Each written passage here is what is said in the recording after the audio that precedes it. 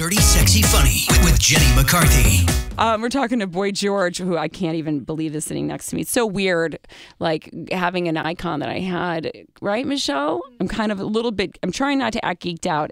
Do I seem like I'm geeking out at all? So when I love this quote, your quote, I'm bisexual. When I want sex, I buy it. I'm like, if I had another life, I would be you. Well, avoidance techniques, one of the things you learn when you get famous, especially if you don't want to talk about certain things, is you just basically come up with these great one-liners. that, I mean, I saw a great interview with Bowie a couple of years ago, and the guy was trying to get into the whole, did you sleep with Mick Jagger?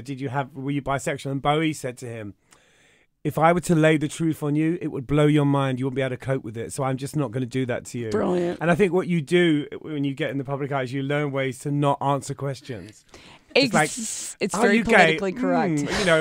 All those questions that we, wanted to avoid really back then. Some people are really bad at it, though. Some people don't have that 1 second filter, and sometimes you've got to be playful. You've got to say something funny without revealing too much.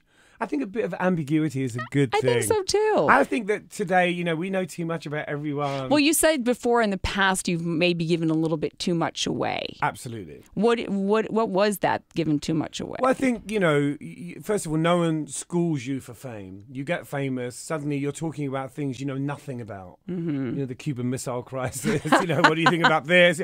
People are asking you questions, and you feel like, I think when you're young, you think everything you have to say is interesting. Mm-hmm. And as I've grown up, I realize... And you want to change the world. Kind of. As I've got older, I'm like, you know what? You don't always have to have an opinion about something. And especially in the age of kind of social media and Twitter, it's quite good to have a little bit of a filter where you go, do I need to say this? Right. I mean, I know I have an opinion on everything, and it's quite funny. But do I need to say it? Is it going to make the world a better place? So I do tend to kind of breathe.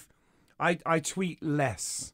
It's smart. Yeah, because I used to get involved with rows with everybody. Oh, if you start, it's like the first act of war is defense. I've had rows with One Direction fans. I've had rows with Lady Gaga fans. I mean, not for any particular reason. I don't think what I said was even rude. I think One Direction you said everybody's bisexual, which I think I've said before. I didn't say that. Well, a journalist in London said to me, Harry was ambiguous. And I said, all rock stars want to be ambiguous.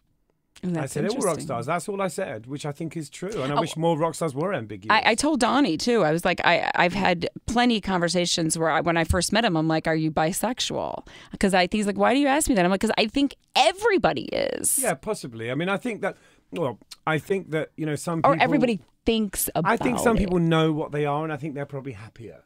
These people that know they're kind of this, and, like, there's a ruler, and at one end you've got, I'm very straight. The other end, I'm very gay. And I think everybody else comes somewhere along that ruler. I think those very straight people, though, still fantasize. I think it's still in their Rolodex of fantasies, especially the Christians. She's naughty. She's very naughty.